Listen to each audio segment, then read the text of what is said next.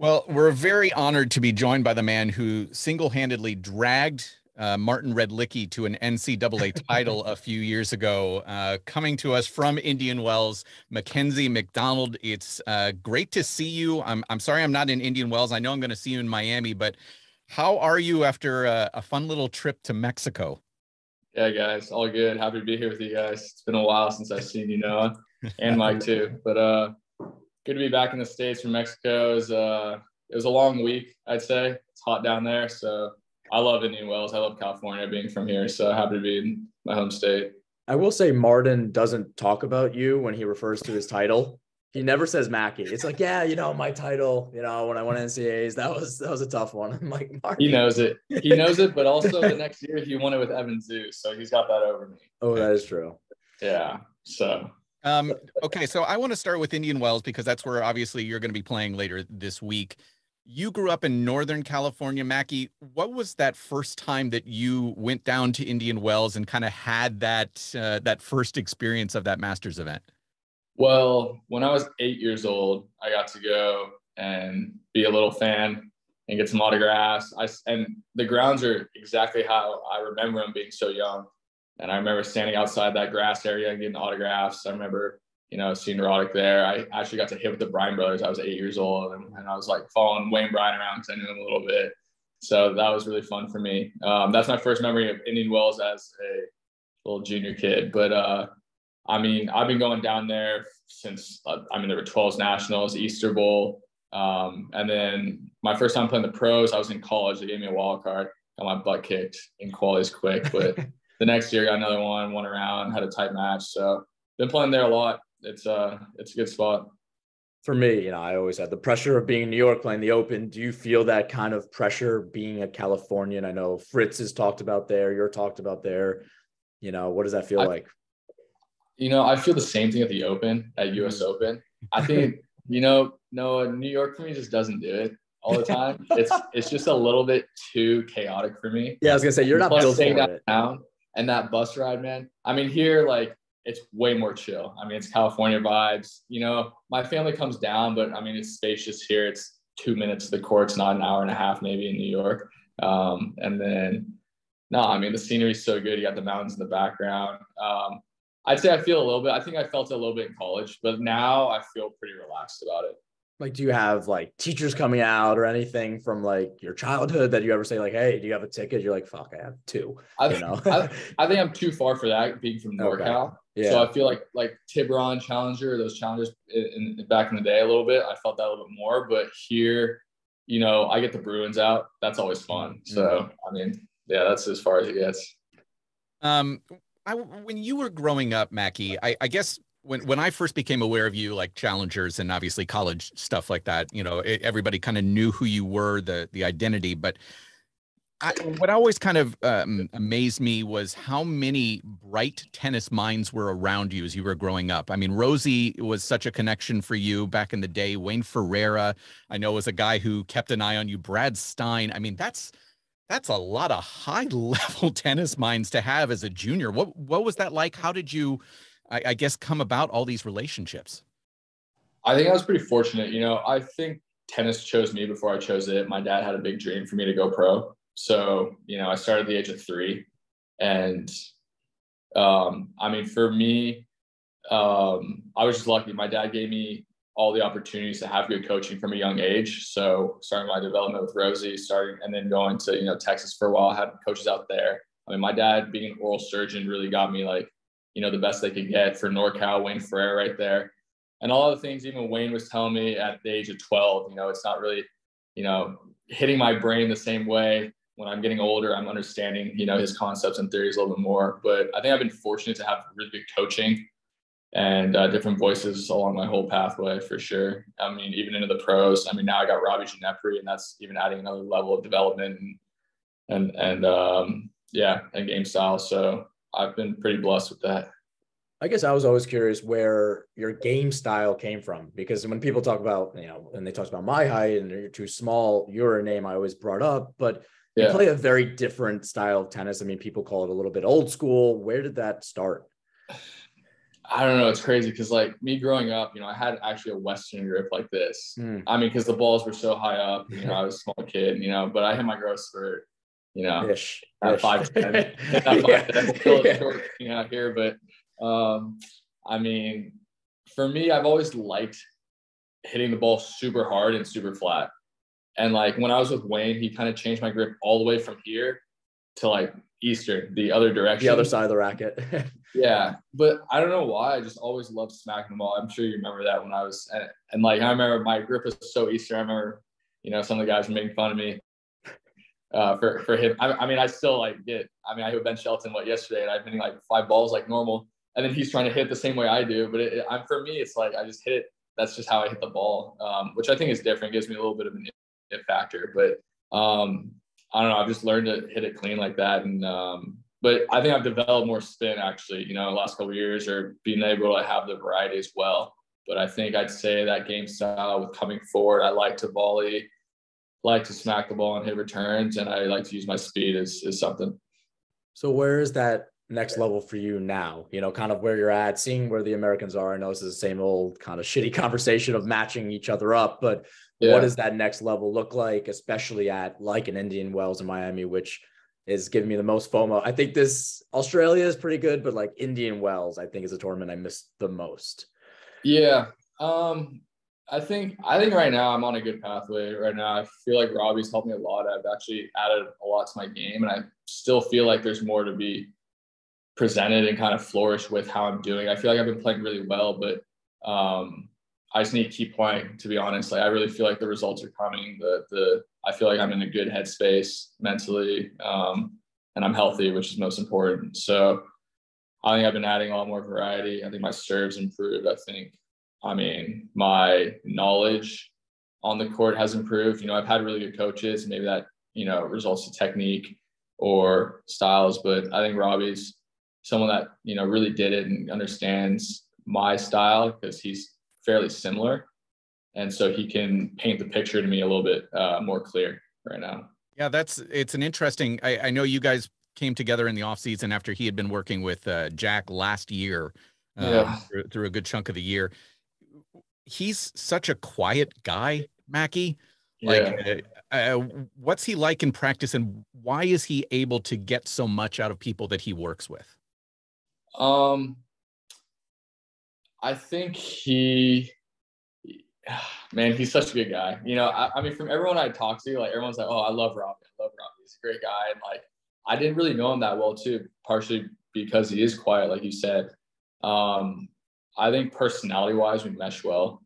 We're a little bit opposites in a way, but he's so chill. So like, I like those vibes of him just, taking things pretty relaxed in a way, but really focusing on things that need to be focused on. What was the question again? Just how does he really instill things in people? Oh yeah. How does that coaching dynamic work? I think he's just got a good idea about what I do need to work on. And it's like, these are the 2 things, and we go and do those 2 things, and then we do the next thing. And it's just like very, planned out in a nice, calm demeanor that actually works for me. It's not, forced. It's not rushed or anything. We just kind of go about our business how, the best we can. And I think we're doing really professionally. On the college tennis side, how has that kind of, you went a couple extra years more than other people have. Most people don't go at all. How has that been for you? What is the conversation like? Are you still pro college tennis, even at this point in time? Or do you regret kind of the situation? I mean, tough to regret it, but. No, I'm a massive college advocate. I really feel like, there's so many foreigners even. I know we want more Americans, in that system maybe, but I just feel like it's such a good route. I feel like this whole NIL deal is a little bit, shaking it up in a negative way because everything's looked at such a business that like you could say we're both jealous. You could say we're both jealous that we never got it. I mean, maybe, but actually, I'm not, because I feel like, would I have gone to UCLA if freaking Tulane gave me, I don't know, 5 or whatever the number would be. Like, I'm actually thankful that I didn't have to have that headache, because me as a youngster, and a junior, I mean, I did, I come off, maybe kind of quiet and chill, but like, I also, I overthink, and that would have really messed me up and pulled me in so many directions to make that decision where to go. Whereas, for me, it was like family history, UCLA, great team, know all the guys, I'm going to UCLA. Whereas like now it's like, it's more of a headache. It's more of a business, and it takes away kind of that college experience for a lot of the guys. And you don't know what Ohio State's doing, and then this school, and like, I mean, there's no congruency. It's a really messed up system right now. But I am a massive college advocate. I think a lot of guys should go to college. I think everyone should enjoy their experience there and grow as a person, and then like as a player as well. And there's really good college systems with good coaches. There's some that aren't that good, but you got to know the difference and find your way. And it's a stepping stone. So to that end, I wanted to get into this with you about UCLA. Obviously, you can point to you, Marcos. Who am I missing off the top? Cressy. Thank you, Maxime. Cressy. On top of it, I mean, Denis Novikov got very close to top 100. There's development, is my point, at UCLA. And yet right now they are really struggling. Yet it's the same coach. Yeah, I mean, Billy Martin's still there. He's a legend from Hinsdale, Illinois, just up the street from both my parents, actually, but that's a different story. But like, why has it been so difficult over the last couple of years for UCLA, considering there's just, it feels to me, to your point, Mackie, that there's just like this loss of what's important in terms of development as a player. And I look at the UCLA staff as like a team, a group that's going to be able to develop people, and they're not getting the recruits. And I can't understand why. Maybe during COVID, the hustle was a little bit lower, and maybe, that domino effect from that time, maybe where some other people were kind of working a little harder. Maybe that did something to it. I haven't been around the program too much to know exactly. But maybe it's just one of those swings, because there are ebbs and flows with teams. Yeah. It would be nice if we get, a top recruit, someone that really wants to build at UCLA. I know, being the school it is too, like, there's not really any shady stuff going on there. There's no high incentives, maybe this NIL, which could be playing a factor too. I mean, UCLA as a school has been in the red, I'm sure, like a lot of schools the last couple of years. With the athletic department. And that's a school that, in LA, great basketball team, great football team. Yeah. You want to have a green year. And I think that's where the Big Ten switch came into play. Yeah. I think that's going to affect, the school as well. How can Billy tell, we're going to be going to these schools now. There's a whole mix of college tennis. I'm, again, thankful that I went through that stage already and got out of it in a clean and great way. Kind of going through a little bit of your ranking history, not that you didn't have great wins, but it took you a minute to get inside the top 100, again, compared to some of the other young guys. To that point, Noah, like Mackie, you had like 7 straight challenger semifinals. There was like this brick wall, like early in that career where you like. When was that? What year? 17? I don't know. 16, 17? Well, even in, I had a bunch of semis. I was always like right there. It took me like 2 years, a little under 2 years to break in. Yeah. I think that was a healthy, it wasn't a Nori, or it wasn't like a Shelton come through, but I'd say it wasn't too slow. What do you think, Mike? I think it was completely a normal. Was it 2 years? I thought it was like 3-ish. No, it was a little under 2. Okay. I feel like I was just slowly creeping. I didn't have massive jumps besides, but yeah. It was one of those, I knew as soon as you were able to get to that final and get it, like it was done. It was just like for a second, that semifinal, it really felt like there was a wall, like a mental hurdle that you needed to clear. And as soon as you cleared that, it was easy. Yeah. So how did it feel kind of making that transition into the top 100? And then, obviously the talk is always, hey, if you can get into top 100, you could stay there. But what was that initial reaction once you cleared that hurdle? What was that thought? What were people saying around you to either improve upon or keep going? I think for me, I've always made, moments pretty big. I mean, I've had a lot of success in tennis with juniors, college, and then pro. But, I'd say I've really been fully aware and involved in the whole process. So like for me, winning my first challenger, I was so stoked. I was Fairfield Matt Clore was helping me at the time. And what a tournament. Yeah, no, that was the year that they had the fires too. Yep. So that was a good dub for me. And, I knew I was creeping close. And then from there, I had already won a match at a Grand Slam level, but I never won a match at a 250, 500, or 1,000. And mid-year, Octagon got me a wild card for Togenbosch on the grass, and I won like 2 matches, and I creeped up, and then it was Wimbledon. So for me, it was 2018, debut at Wimbledon. I'm ranked 106. They dropped the list by 3 spots because they don't have enough people to give wild cards to, or they didn't know who to give them to. And I was like second to last in the Wimbledon draw, and I make 4th round first year. And that was where my ranking jumped from 106 or 8 to 80 or 78 or something like that. Little Dennis Kudla-esque there. Yeah. Yeah. So for me, that match of making top 100 is massive. And I got that with that first round win, but jumping to 80 was pretty surreal for me. And then, you open your eyes to, okay, what's the next goal? Because I feel like tennis, the whole time, you're chasing, that top 100. And I know, Banks is going through that right now, and he's got his eyes on that one. And, I told him, you accomplish that, there's going to be another monkey on your back right after that one gets off. And like, that's the thing with tennis. It's like, you're never satisfied. You're always chasing something else. And the more process minded you can stay with that is the better thing to do. Noah's going to try to change the subject here a little bit, but Mackie, are you familiar with the little wager that Mr. Eubanks and Noah have? Or you know about that one? Yeah, I do know about that. It's literally, Chris doesn't have a conversation with me anymore without bringing this up now. Yeah, for people who don't know, it's $10,000 to the first player who makes top 100. Only one of them are now playing tennis. It's tough. So good. I totally forgot what the fuck I was going to talk about next, to be honest with you. And then also, I don't even want you in the conversation anymore, Mike. Banks is going to accomplish that. He just needs to. Right, he doesn't need to do anything. He's doing fine. He's playing well. He beat me up in a set last week in Acapulco. He's playing well. We're done here. I did want to kind of get into some of the non-tennis, on-court stuff, because let's start with Chris Eubanks. You guys roomed together for a little bit of time down in Orlando. Yeah.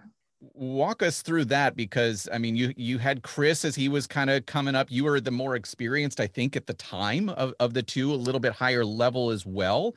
I know that his coach at the time, Philip Gresk, was spending a lot of time. I mean, Orlando's not exactly a guy a town to be like 25 young male, and Orlando is not ideal. So what'd you guys do to pass the time? Well, let's see. Chris was an unbelievable roommate. First of all, he super clean, rent was on time, super nice guy, good vibes. I think Gresk came in too, a little more dirty, actually really fun. So we all had a great time. I think it's just the people you have around you. But I would love to see Mackie, like, the rent is late, and he goes up to these 2 guys that are 6'9", and he says, "Hey guys, like, it's been a few days, like, just trying to get my cash, Yeah. No, they were easy. But I mean, Chris came in during COVID, first of all. No. So I mean, I've known him. He's such a nice guy. It was so easy. I mean, we were hitting a little bit, and then I was always on the road. He's always on the road once the tour started again. That's the one thing I've always liked, really, living in Orlando. It's always like, oh, like, what do you do and stuff. But even this year, I've been home 3 days. I've been there 3 days this year.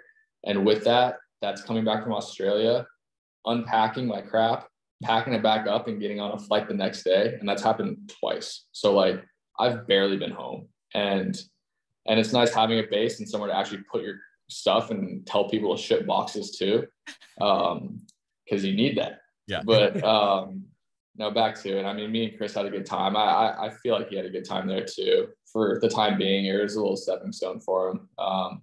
But yeah. During this time in Orlando, while I was there a little bit, there was this you and Kipson deep into the ice bath situation. Where are we now in this ice bath? Are you doing head under? Are we still doing these daily? Where are you with ice baths?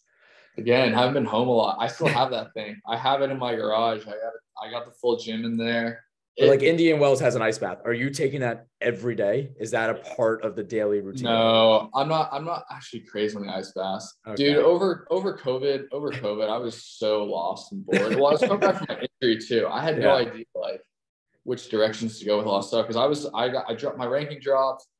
I was trying to get my game back together, and then like you're like want to play tournaments and hit, but like you're not able to. There's COVID, and then no, I mean I look at my place in Orlando as such a good training base because it's so easy. Like I get down there, it's 5 miles from the site, got a gym, it's comfortable, it's quiet, it's easy. So we just need some players, but that's a different story. Well, you got Bjorn and Maddie. They're engaged. I mean, that's an easy session, right? So excited for them. Yeah, you know, I'm happy Bjorn's back. He'll be playing. Yeah, I'm super happy he's healthy. I know he's dealt with that for a while. But no, like I mean, it's lacking. It's really lacking some bodies right now. So we talk about looking towards something next, but talk about, you know, how exciting it is to be around 50 in the world. What are you excited about? Kind of like, what are the perks of being 50 in the world?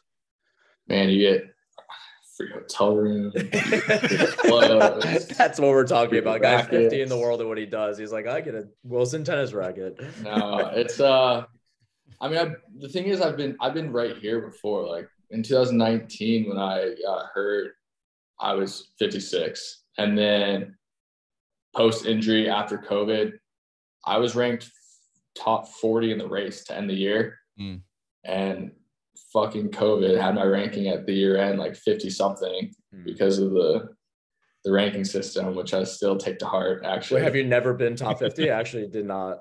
Well, I hit 48. Okay.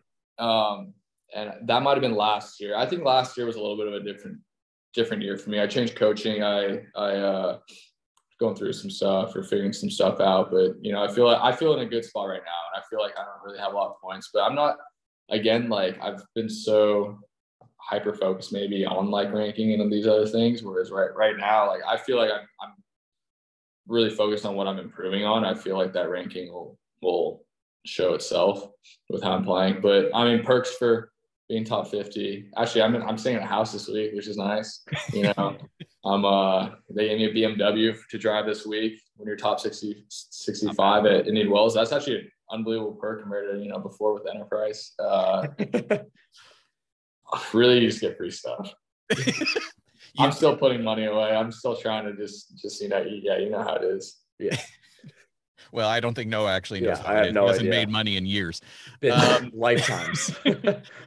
You also just signed with the Original Penguin as well. I know that's a new sponsor for you. I really think it's very cool to have these new kind of niche brands that are not like Nike. Everybody has the same kit. I think it's really unique, and I really like it a lot.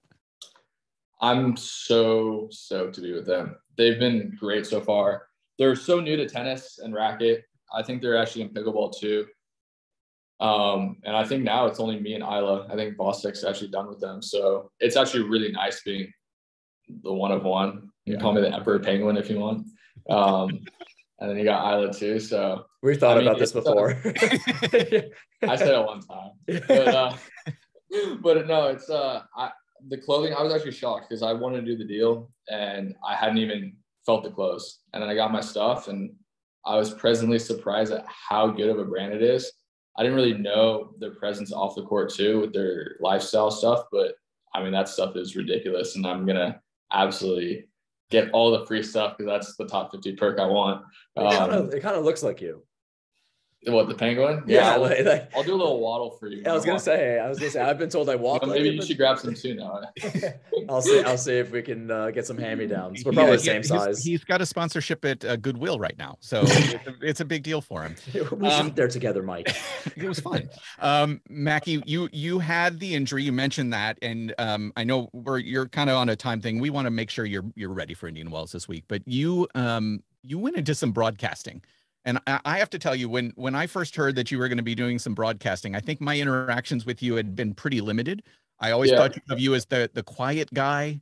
I even remember we were in a car together, me, you, Brad Stein, and somebody else in Knoxville one year. And like, and just like, yes, exactly. And you're just like, I was just like, oh, how is this guy going to have the broadcasting career? And you just nailed it as soon as you went to the US Open. We're doing that. And I'm just wondering where that personality came from, and is it more just kind of like reserved if you don't know anybody and then you're able to let it out? What was that transition for you into broadcasting? I think so, Mike. We've had a kind of a weird relationship then. We have. You know, I've been super quiet, I guess. I think that's kind of how I am at times. But like, you know, maybe you ask Noah. I mean, Noah really knows me. Would you say the same, Noah? You say I'm quiet? I would say there's a wall up initially, but once you have like this goofy side of Mackie that comes out, and then once it's out, like it's Pandora's box. Then it's open, it's done, it's over. Like then you're like, how does this kid's got to like shut up eventually? So that's pretty spot on with it. So hopefully Mike would break down that wall. But no, it's I mean, the injury was tough, and for me, it was finding things to do and occupy my time. I mean, you really go from, again, being like 50 in the world and like, you know, you're 23, you got so much to look forward to, all these tournaments. And like, it was the first kind of year on tour for me, to literally sitting in your apartment in Lake Nono, not able to walk for a couple months. I mean, you can't even imagine. So I took some classes there, which kept me busy, which was really good. I took 5.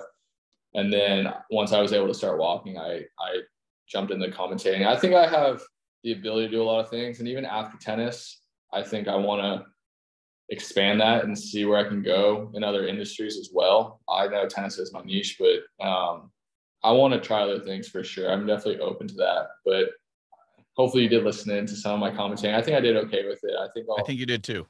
Yeah. Thank you. I appreciate that. 100%. And it is something I would do again for sure.